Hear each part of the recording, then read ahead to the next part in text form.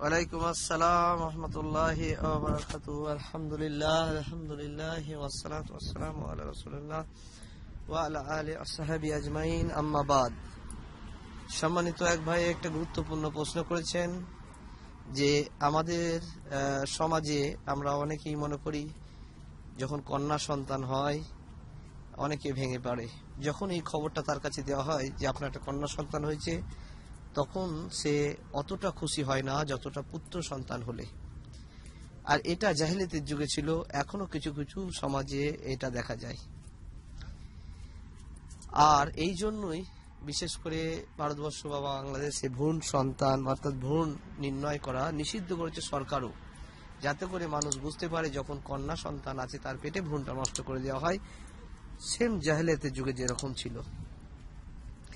এ সম্পর্কে আল্লাহ সুবহানাহু ওয়া তাআলা পবিত্র কোরআন সূরা সূরা 49 নম্বর আয়াতে বলেছেন যে যিনি আসমান এবং জমিন সৃষ্টি করেছেন তিনি যা ইচ্ছা সৃষ্টি করেন, যাকে কন্যা সন্তান দেন, যাকে ইচ্ছা পুত্র সন্তান দেন, কাউকে একটা দেন, কাউকে একসাথে দুটো দেন, আবার কাউকে দেন না। আল্লাহ সুবহানাহু ওয়া তাআলার এটা সন্তুষ্টি, এটা দয়া মাধ্যমে আল্লাহ সুবহানাহু ওয়া তাআলা আমাদেরকে এই সন্তান দান করেন। কন্যা সন্তানের জন্য সুসংবাদ দিয়েছেন নবী মুহাম্মদ মুস্তাফা সাল্লাল্লাহু আলাইহি ওয়াসাল্লাম।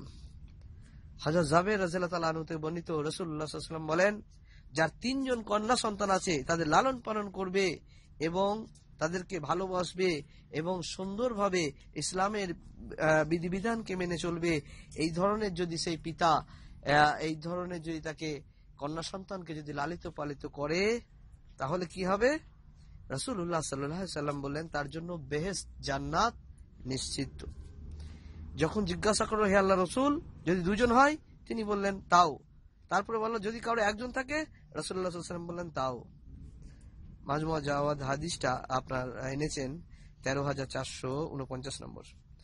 অন্য একটা হাদিস, প্রসিদ্ধ হাদিস, হযরত আনাস রাদিয়াল্লাহু তাআলা আনহু থেকে বর্ণিত, রাসূলুল্লাহ সাল্লাল্লাহু আলাইহি ওয়াসাল্লাম বলেন, যে ব্যক্তি দুটি কন্যার লালন পালন করে সাবালিকা অবধি পর্যন্ত করবে, অর্থাৎ সুন্দর কন্যা সন্তানকে লালন পালন করতে হবে পরিপূর্ণ আল্লাহর বিধিবিধান অনুযায়ী।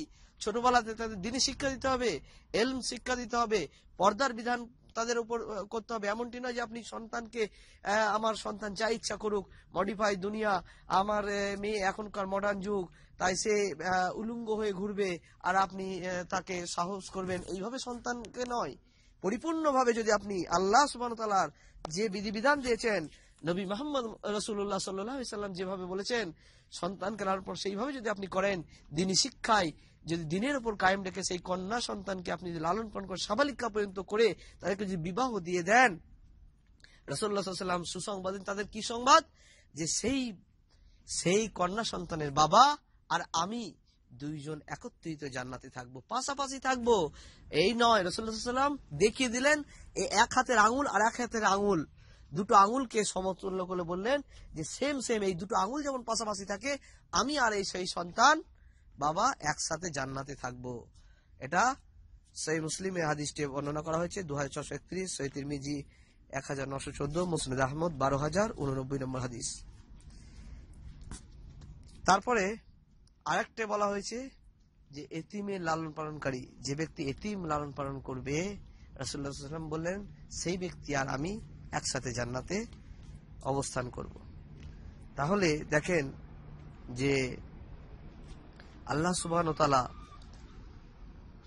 যে কন্যা সন্তান দিয়ে থাকেন, এটা হচ্ছে একটা রহমত। যার প্রথম কন্যা সন্তান হবে, এটা আল্লাহ সুবহানাহু ওয়া তাআলার একটা রহমত। এ সম্পর্কে মুসনাদ আহমদে প্রথম খণ্ড 223 নম্বর হাদিস, যে রাসূলুল্লাহ সাল্লাল্লাহু আলাইহি ওয়াসাল্লাম কন্যা সন্তানের মর্যাদা তুলে ধরলেন। যার গৃহে কন্যা সন্তান জন্ম করলো, সেই কন্যা সন্তানকে কষ্ট দেয়নি বা অসন্তুষ্ট হয়নি বা পুত্র সন্তানের প্রাধান্য দেয়নি, তাহলে আল্লাহ সুবহানাহু ওয়া তাআলা তাকে জান্নাতে প্রবেশ করাবেন। তাহলে যদি আপনি আল্লাহ সুবহানাহু ওয়া তাআলা সন্তুষ্টির জন্য, যে আল্লাহ সুবহানাহু ওয়া তাআলা আপনাকে যা সন্তান দিয়েছেন সেইটাই যদি সর্বপ্রথম, রাসূলুল্লাহ সাল্লাল্লাহু আলাইহি ওয়াসাল্লাম কি বললেন? মুসনাদ আহমদ বাইহাকির হাদিস, যে প্রথমে আল্লাহর প্রশংসা, লাকাল হামদ লাকাল শুকর, আল্লাহর প্রশংসা করো। যখনই সন্তান তোমাদের দুনিয়ায় আসবে, আল্লাহর প্রশংসা করো। যদি আপনি আল্লাহ সুবহানাহু ওয়া তাআলার প্রশংসা করেন, যে সন্তানে দিক আর যদি সেটা কন্যা সন্তান হয়, আর যদি আপনার নিয়ে তেমন না থাকে যে আল্লাহ সুবহানাহু ওয়া তাআলা, এই আল্লাহ আমি চেয়েছিলাম একটা পুত্র আর তুমি দিলে একটা কন্যা, এই ধরনের যদি মনোবাসনা থাকে, যেটা দিয়েছে সেটা যদি আপনি সন্তুষ্ট থাকেন, আর যদি আপনার কন্যা সন্তান হয়, আল্লাহ সুবহানাহু ওয়া তাআলা কি বলছেন, তার জন্য ওয়াদা করেছেন জান্নাতের। তাহলে কত বড় সুন্দর একটা কথা দেখেন। কিন্তু আজকে দুর্ভাগ্য, আমাদের দেশের অধিকাংশ মানুষ ইসলামের মধ্যে থাকার পরেও, ইসলামকে জানার পরেও, নামাজি হওয়ার পরেও, দ্বীনের ওপর প্রতিষ্ঠিত থাকার পরেও তাদের মুখটা বেজার হয়ে যায় কন্যা সন্তানের উপর। কেন?